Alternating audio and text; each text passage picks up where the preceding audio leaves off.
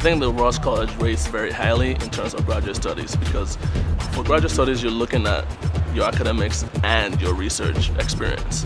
We have cutting-edge areas in which people could make a difference and changing the way we're doing things in a unique way where no other places are doing it, and now they are starting to follow us. Most of the cool stuff I did really happened in graduate school. I've got to work on projects with NASA and Boeing and the FAA and the US Air Force and Lockheed Martin and so many people. The education that I received during my studies is very relevant to the work I'm doing now. It's a great opportunity to do the research that you want to do, and it's a phenomenal education.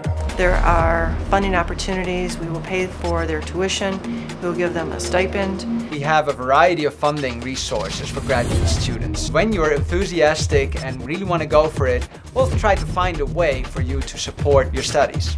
Anytime I need a job or I need a recommendation letter, as soon as I ask for it, within the next hour actually I get it. It's a great opportunity for undergraduates that want to continue in graduate education simply because of that intimate relationship we have between the students and the faculty.